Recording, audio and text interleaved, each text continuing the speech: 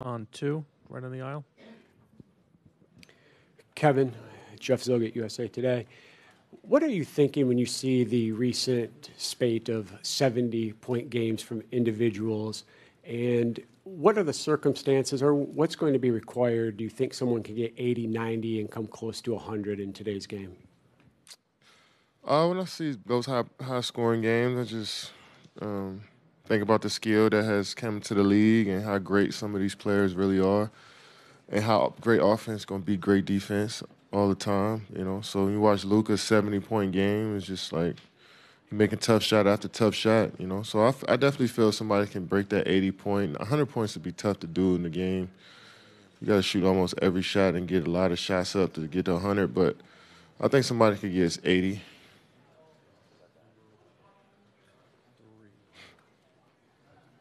Standing on your left, Tim Bontemps, or on your right? Bontemps, ESPN. Kevin, for a long time, you and Steph and LeBron have sort of been the faces of the league, almost a generation now. As you look to this younger generation of guys coming up behind you, do you see any obvious candidate to sort of take on the mantle from you guys when you eventually are done playing? I think each era has 5, 6, 7 guys that help carry the game forward, push the game forward. It's more than just Steph, LeBron, and myself. It's James Harden, Russell Westbrooks, Kawhi Leonard, Paul George. There's a lot of these guys who've inspired the next generations of hoopers to want to be professionals. It's more than just a few guys. So I look around the league and you see, I'm going to miss a lot of guys, but you see Shea, Ant, Book, Luka, Tyrese Maxey, Tyrese Halliburton. There's so many guys that are inspiring the next generations of hoopers after them to become basketball players that you can't just pinpoint it to one or two guys. So it's about pushing the game forward, setting a different standard of how we play, and these guys are doing it right now. Nico Cepena from Dominican Republic. What has been the most memorable game in your entire career, and why? Most memorable game? Yeah. It's a tough question. You put me on the spot. If I had to say one, I would probably say game 6, 2012, going into Western Conference Finals. We were up 3-2 on San Antonio, and we down 20 at the half at home, and we had to rally to get to the finals. At 23 years old, that probably was something that stood out the most. Dwayne? Hold on, the microphone's right behind you here. Sorry about that. Kevin, 2 questions. One, you and Devin, why do you think you guys have clicked so well, so quickly? Why do you think that is? Because we hang out off the floor. I think that's most of the battle, when you get to know your teammates that deep. We almost to this point know what each other thinking, So I hung out with them a lot since I got to Phoenix in this past summer, and we worked out, obviously, but us hanging out, playing video games, going out, having a drink, all that stuff helps when you have been trying to gain chemistry as a team, and it's been great getting to know him. Quick follow. On the court, obviously you guys talk quite a bit. He said that you give him confidence. What does he give you? Same thing. I don't feel like we're both confident players, but when you got that some extra support out there to just go do what you do, sometimes you need that, especially when you're one of the lead guys on the team. You focus on so much other stuff, your teammates, scheme, strategies, and sometimes you need somebody to relieve you of all that stuff and just tell you to go play, and I think that's what we do for one another. Also, our coaching staff does that for us as well, and our teammates. So when you got support like that, it just makes you a way better player. Denise, the Players Tribune. Can you tell me what it actually means to be an A&R for all the dogs? Whenever Drake just want to talk about life, I'm just there for him, and then he just gave me that title. And then quick follow-up, when's your album dropping? I doubt I'll have an album dropping. I just do it for fun. Yo, on the Katie, right if you're trying to slide into somebody's DMs, what's your line? Where are you at? I'm right here. Who gave this guy a mic? Say that again? You're trying to slide in somebody's DMs. What's your line? Hi. Hi? That's it. I'm going to try it.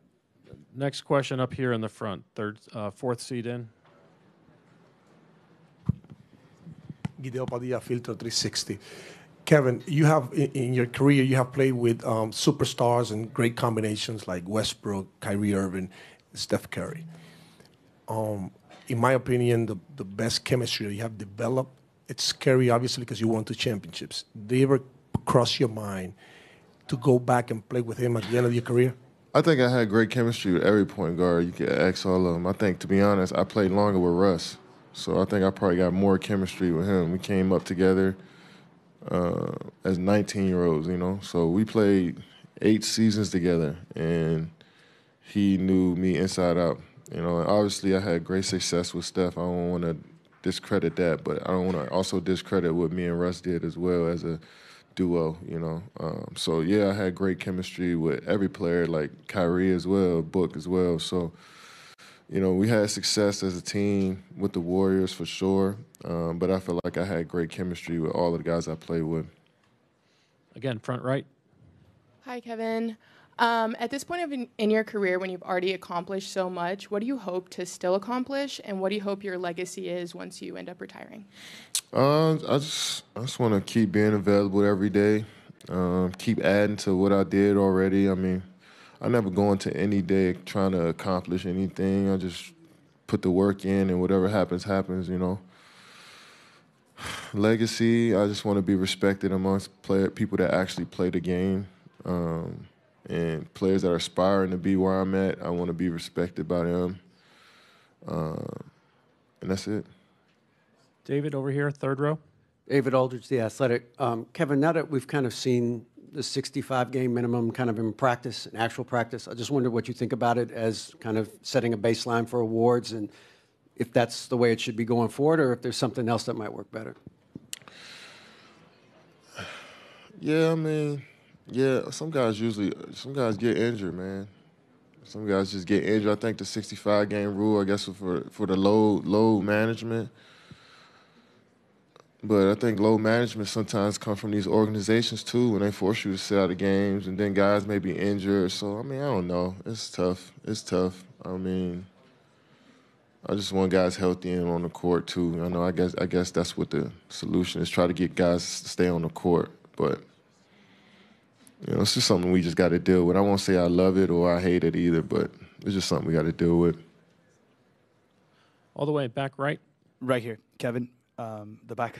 Nelson Perez, Hispanic Source Media. Excluding the Suns, excluding you guys, what has been the best team you've seen this season and the best player?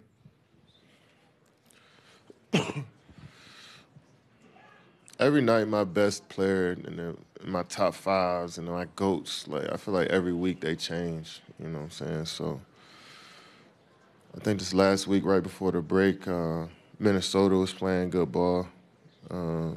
Clippers playing great ball. If anything, I'd probably say Clippers and give it to Kawhi. He's the best player I've seen. Fourth row on the right side. Kevin, Bob Kravitz with Indianapolis Monthly.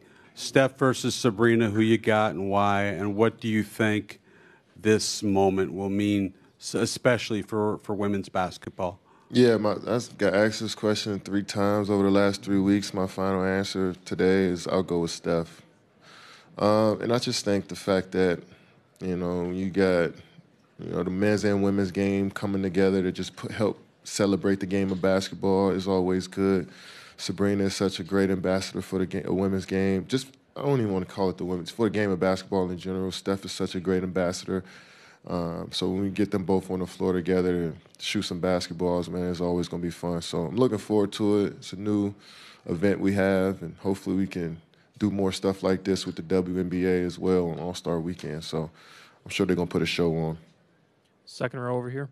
Hey, Katie, Karita Parks. Later today is the HBCU Classic. As someone who supports HBCUs, how important do you think it is for these schools to have an opportunity to be on a platform such as All-Star?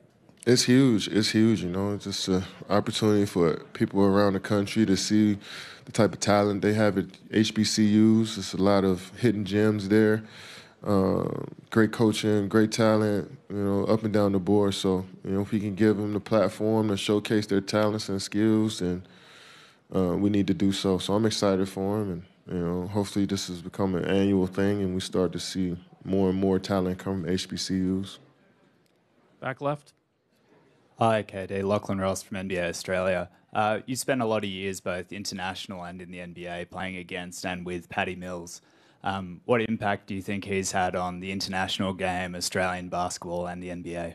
Just a flat-out legend for the Boomers, right? Boomers. He's been a constant for that program since I've been in the league, and they play with such a toughness, and that comes from their best player, which is Patty. And then I have an opportunity to play with Patty for 2 years in Brooklyn. I see why, he's become such a legend over there. He's so passionate about where he's from. He's so passionate about just the culture itself and basketball. And he's an extremely hard worker whose journey should be spoken about with some of the best. So he continues to push the game forward, man, and inspire a lot of people, and that's what I love about this game. We'll take last two right here and then in the back. Brianna Holmes with Radio 1. Hey, Kevin. I know you've been doing All-Star Weekend for many years, but what is the thing that you look forward to every year coming back? Just being around the greats, even if it's a couple minutes, you can soak up some type of knowledge, from these guys. And, you just get so much energy seeing other greats, other Hall of Famers, other champions in the building with you, So to be in that atmosphere with them is probably the best part. Last one in the back center. Kevin, what do you think about the season of Victor Wembanyama, and what do you think it can achieve before the end of the season? Thank you. Man, that dude can do it. He can achieve anything he wants in this game. I think he's only getting more comfortable as time goes on. Was he 2010, 3.5 blocks a game, 2 or 3 assists? It's just insane how dominant he's going to be as he gets more comfortable in the game.